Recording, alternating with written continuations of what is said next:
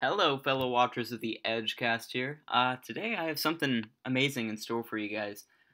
Based off previous information from the other Atlantic Fleet video, which got an astounding almost 9,000 my bad views. That's just incredible.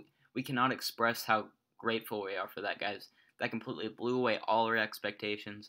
We are so happy for that. Thank you so much if you watched that video. If you didn't, might be worth a nice stop over there after watching this video. Well, without further ado, here's more of an honest review, in my opinion, of Atlantic Fleet. This is Gunsman 2446 Money here, or otherwise known as 4X. So yeah, without further ado, let's get into this. Starting with the title screen, the user friendliness, out of a rate of 10, being 10 the highest, or most user friendly, I'd give this probably a 6 or 5. I only say that because just if you here's an example. Let me show you guys here.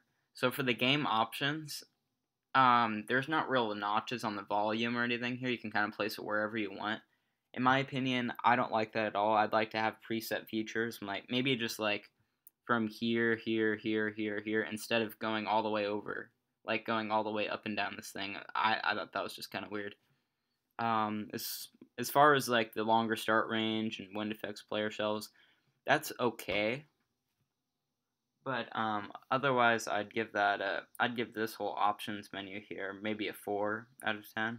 I mean, it's okay, but it's not good at all, in my opinion. I feel like they could have just done more than that.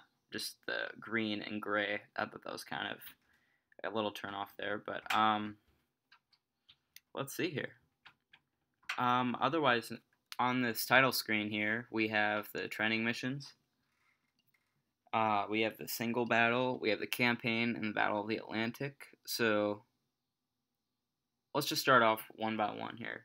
There's training missions. On a scale of 1 to 10, I'd probably give this a 7 or 8. I say that only because there's I feel like there could have been more training missions they could have added. I feel like that would have been somewhat easy to implement, but I guess I didn't really pick the game, so I really can't say much there. Otherwise, like being a person who just bought this for, I believe it was $5 off the App Store, I would want a lot more.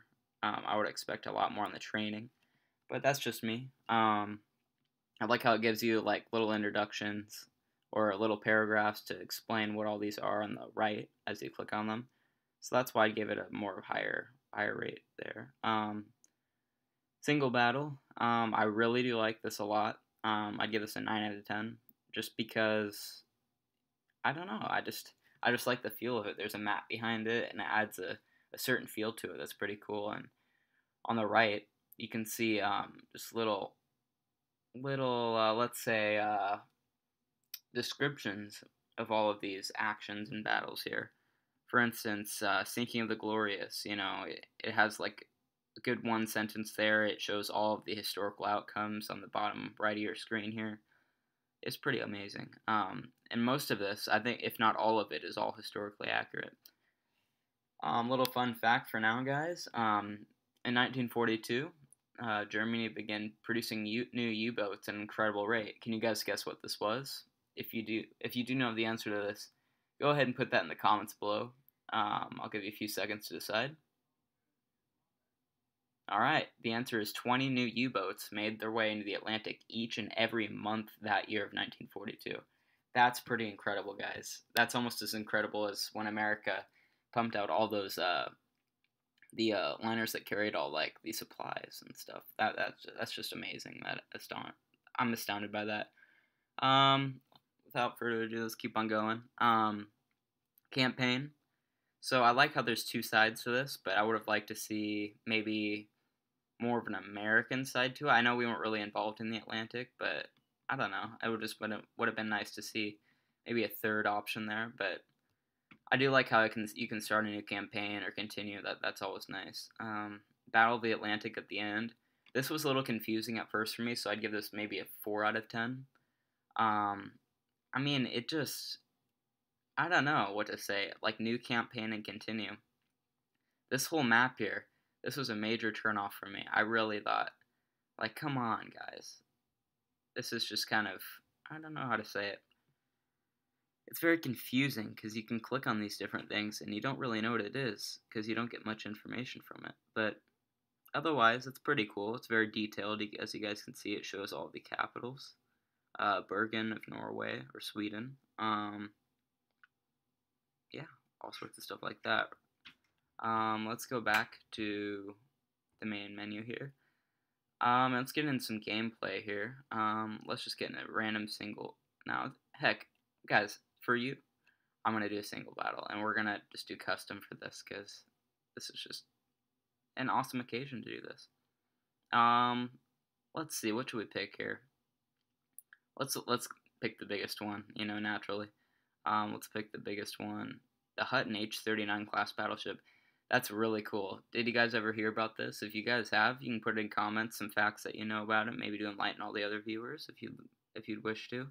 Otherwise, let's just see these bad boys fight each other out. Oh wow, guys, look at this water. I'm not sure if it's changed since when I last did a review on it, but that looks spectacular. Holy cow. Look at that. That's amazing. So let's try to find this guy in our periscope here. So we got our rangefinder, or whatever you want to call it. Oh man. Okay, here we are, our binoculars sort of things. Scan the horizon here. Can you guys find him? Where's he at? Where's he at? Oh, there he is. Okay. I was being kind of sarcastic there for a second if you guys didn't notice. It's kind of cool if you guys see that there. So with this whole like rangefinder thing, I'd give it maybe a 7 out of 10. I do like how it shows like the angle on the top center of the screen of what you're looking at, and this bottom one right here, this angle, this rangefinder must be or something. I feel like they could have enlarged that a little bit, but otherwise, I think that's pretty cool. And I like how this cross here in the middle, that's pretty sharp looking. So thumbs up to them for doing that. So let's move on to like seeing the turrets move here, guys. So as far as the turrets go, I'm very impressed with the amount of detail that went into these. I just can't imagine how long that took. So I'd probably give them a 9 out of 10. Let's see, these turrets move up and down. Now it's getting really detailed. I would have liked to see each individual gun on each turret be able to like give you the option of moving. So for say, or just for example, see this first turret here, the furthest to the right of your screen. If one of those guns out of the 3 could move up and down individually, that would be really cool, because I know on the actual battleships and cruisers, that was an actual thing you could do. With this whole red line here, I think this was pretty cool. I do like that. I'd probably give that a 9 out of 10. Let's see here. We've got this, on the bottom right of your screen, we have this, I want to say, yeah, this is probably more of a rangefinder than that binocular thing, but I like how you can line it up on the ship. That's pretty cool. Like how it gives you like the elevation that you need to hit at, but it is pretty rough.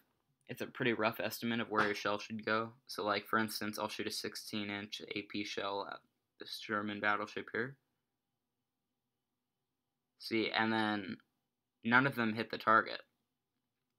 Now with this, I would have liked to see maybe like a multiplier, or a certain formula that would at least allow one shell to go in if you if you did exactly what it said at the beginning. For instance, if it said 28, let's say, yeah, 28 high, then, and if you aimed up 28 degrees high, then it would automatically, you would have a guarantee of at least one of your shells hitting the ship. Otherwise, I think it's kind of, that was pretty frustrating when I found out that didn't really work that well. But I do see how this could be interpreted, like how you could slowly find your way into the rangefinders like they did in actual battle. But let's move on to the far left here of the screen. You see the flank, full, 2/3, 1/3, stop, and back for the engine commands.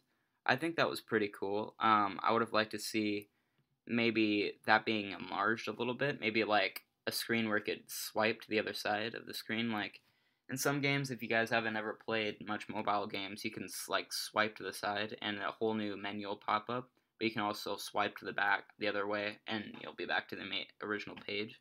I would have liked to see that, and that flank, full, 2/3, 1/3, engine command thing would have been enlarged. And this too, where you like turn your ship, because that's just too small. Like some people, I can see it perfectly fine, but I know some people who would have trouble seeing that. And if I was paying $5 for an app, I would have definitely wanted to see some improvement in the area, or actually be able to see this, because some of those details in there, you cannot see them that well. Otherwise, it's very, very well done, very well done. I applaud them for this. Water quality, 10 out of 10. Sky quality, oh my goodness, beautiful. The sun, I do like the glare that comes out of that little red circle. That does add a little bit of effect there, and I do like how it kind of hides behind the ship there if you put it right there. But that I just don't. That full circle though, that red, it just something to do with it. Really, I don't know. Some people may like it, some people don't. I don't necessarily like it. I just like the beam shining out, as you guys can see, like those little rays of light coming out. But overall, excellent, excellent quality. The horizon looks very realistic. The clouds, oh my goodness.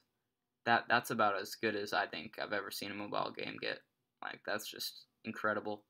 As far as the underwater features go, I would have liked to see, like, heck, like, the entire zoomable option here.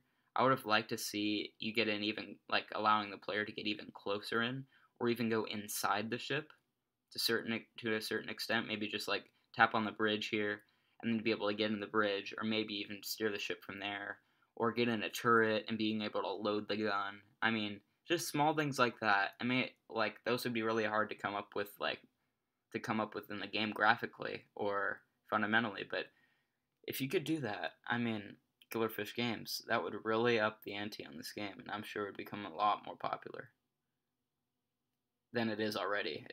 It is very popular, but the quality of the ship, that's beautiful, beautiful looking. This water coming off the bow, or the front of the ship, I should say. Very cool. I would have liked to see. I wouldn't like the water to stay around the ship so long. This is getting very nitpicky, by the way, if you guys haven't already noticed, but that way the water rotates around the ship. I just don't think that's the best it could be. I mean, I would have liked to see it dissipate, like, right around the second turret on the front of the ship. I don't know. That's very picky of me, but yeah, I see that radar station up in top here in the center of your guys' screen right here. Very cool looking. I would have liked to see it more sharp. It just looks kind of awkwardly. Graphically, it looks very awkward, I would say. And the men on the ship, I mean, even though they're very, very small, I would have liked to see them less, like, blocky, if you guys can get what I'm trying to go at. Like, blocky, I mean, like, just squarish. Because if you guys kind of look in here, let me try to find a good one for you. You can kind of see them in the center of your screen. They're just blocks. I mean, they're just tan and different colored. But, I mean, don't get me wrong, guys. This is an excellent game. By far, one of the best graphically advanced. This is probably one of the most graphically advanced games I've ever seen yet on mobile. Underwater, I would have liked to see like the bottom of the ship, maybe like add barnacles or some sort of like rusting feature or something to make it feel a little bit more used. I would say they definitely could have added more detail on the bottom of the ship. And with the propellers, I mean, I don't know about that.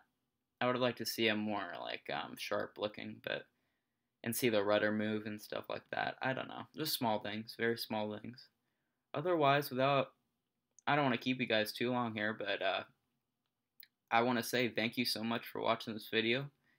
And if you guys have any interesting ideas or just comments in general or things you want to say, just put them in comments below, and I'm more than happy to read through all of them. I'm just very pleased on all the participation that we're getting. Even if we're getting 8 views, that's still something, guys. We're very, very happy. And I apologize for not getting any videos up lately. But yeah, so I want all of you, the person who's watching this video right now, I want you to have an excellent day.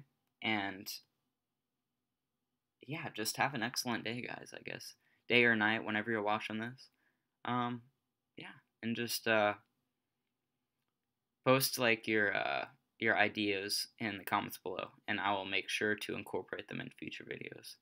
Alright guys, signing off, Gunsman2446Money4X. See you later. Bye.